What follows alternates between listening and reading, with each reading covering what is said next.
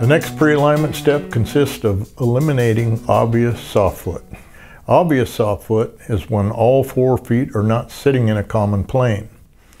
If soft foot remains, every time you loosen and tighten the bolts, the movable machine will come to rest at a different place, making it difficult to accurately measure and correct misalignment. So you want to make sure each foot is carrying the same amount of weight. Check this with all the bolts still loose by nudging the shims under each foot. So I'm going to check that.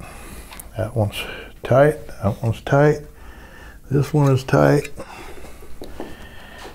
And here we have an obvious soft foot. This leg's sitting slightly higher than the rest, so the weight's not being equally distributed. Add more shims of appropriate thickness until you have a snug fit. That's what we're going to do here.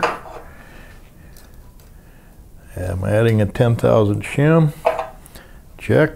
I got it snug, snug, snug, and snug. Obvious soft foot has now been eliminated.